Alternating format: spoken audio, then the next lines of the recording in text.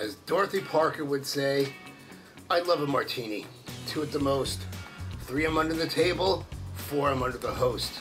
Today we're going to talk about alcohol, drinks, and I'm going to unveil a drink that I've been working on for about a month. So check it out. L'chaim. I have to tell you, martinis are okay, but I really love Manhattans. I love bourbon. I love the taste of bourbon or rye. I love the taste of the vermouth and the bitters in it. There's something wonderful about it. And I discovered recently they're coming out with these barrel-aged drinks. And barrel aging just pushes it up a notch. It's like it mellows out the flavor of some of these drinks. There's a place near me called The Farm and the Fisherman, and they have like a whole menu of barrel-aged cocktails. And I had a barrel-aged Manhattan, and it was the most amazing thing. And I thought, I'm gonna try this. I'm gonna make a barrel-aged Manhattan. So what I did is I took my favorite, is Old Grandad, and got a little kick to it, which I like. And I took some vermouth. I basically made a whole jar of this, and bitters, and I took some cherries. I took Luxardo cherries, or in this case, Egbert's cherries. What's great about these, as opposed to the maraschino cherries, is these have real sugar. It's not the artificial sweeteners. It's not corn syrup. There's no colors in it. It's just basically cherry that's been put into the sauce and aged, and it's wonderful. And the thing you really need is one of these. And you put it into one of these. Check it out. See it? One of these guys. This is what ages your drink. It's an oak stave that's been charred, and you put it in your drink.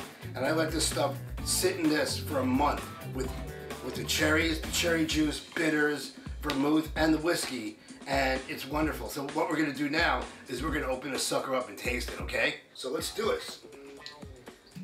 Basically, you can do any cocktail. I just decided Manhattan because, hell, I love Manhattans, let me tell you.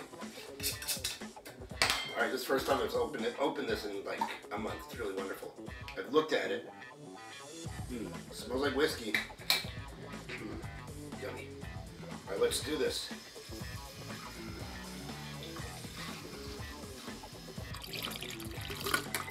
All right, and there's the stave. Check it out. Oh no, little overflow. Oh no.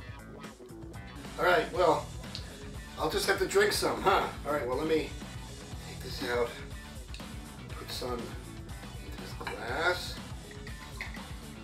All right, let me put some of this in this glass.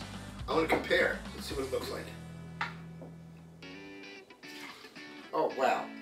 All of a sudden you can see the difference. Look at that. That's amazing. Here. Check this out. Look at that. This is the barrel aged, and this is the unbarrel aged. I don't know whatever you want to call it. Look at that. Completely different colors.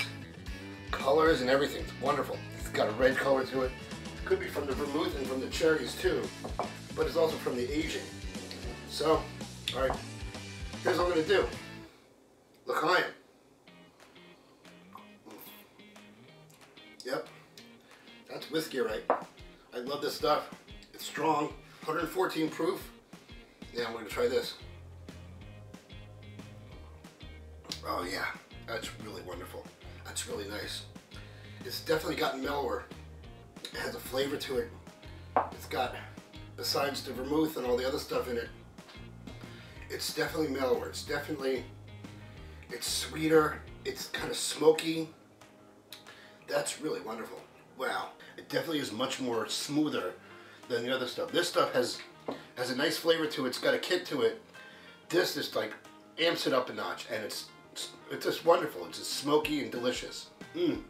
So guys, you know what you need to do? You need to go out and get a mason jar like this. You need to get a stave and make your own cocktails in this, and let it. You just have to be patient. 1 month. That's all you need. 1 month. You guys go on, make your Manhattans, make whatever you want to make. I'm gonna keep drinking. Enjoy.